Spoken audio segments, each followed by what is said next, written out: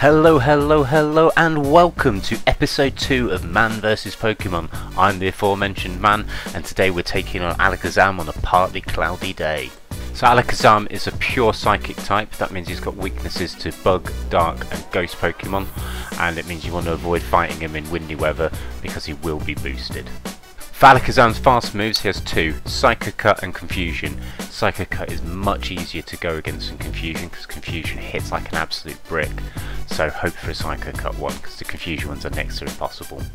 Alakazam has three charge moves. The easiest one to go against is Future Sight, Psychic move. Then in the middle you've got Focus Blast, Fighting move. You want to watch out for that on cloudy weathers because it does hit a lot harder. And then Shadow Ball, Ghost move. It's its only 2-bar charge attack move. Hits like a truck to things like Mewtwo for instance, and because it's a 2-bar move it'll get more of them off during the fight, so overall that Alakazam will do more damage. When it comes to counters, there's three main ones that you want to look at. Firstly, Mewtwo with Psycho Cut, Shadow Ball if you've got one powered up. Then you're looking at your Tyranitar with the all dark moveset Bite and Crunch, will do a lot of damage and will stay in the fight for a long time, which is a lot of the problem with Alakazam. Although do watch it, because if it's got Focus Blast, Tyranitar's not going to last very long at all. And then Gengar is in there for your glass DPS cannon damage. Hex Shadow Ball's a great moveset. If you've got the Legacy Shadow Claw Shadow Ball, even better. And then if you're still looking to fill out the team, either stick in an Absol or Houndoom with an all dark moveset, Banette with Shadow Claw Shadow Ball, or failing that, look at the weather. If it's raining, some Sizers could do good, or Pincers could do good. If it's windy, maybe a dragon like Rayquaza or Dragonite with all dragon moveset. Now when I was on the way down to this raid it was actually raining, which was what I was hoping for, getting a bit of weather boosts on my Pincers and Sizers, but unfortunately the weather changed just as I went to start the raid, so instead this is a partly cloudy encounter. For this team though, I've gone for 3 Gengars at the start and then 3 Tyranitars in the backup.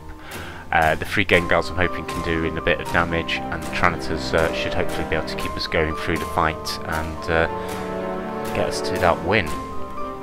But enough about talking about the team, let's see how they get on. Man versus Pokemon, let's fight!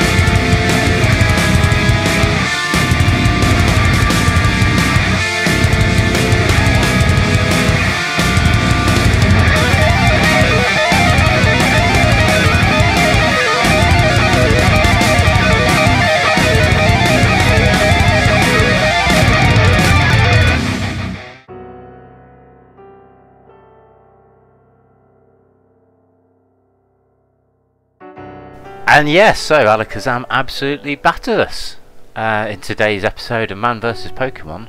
Pokemon won.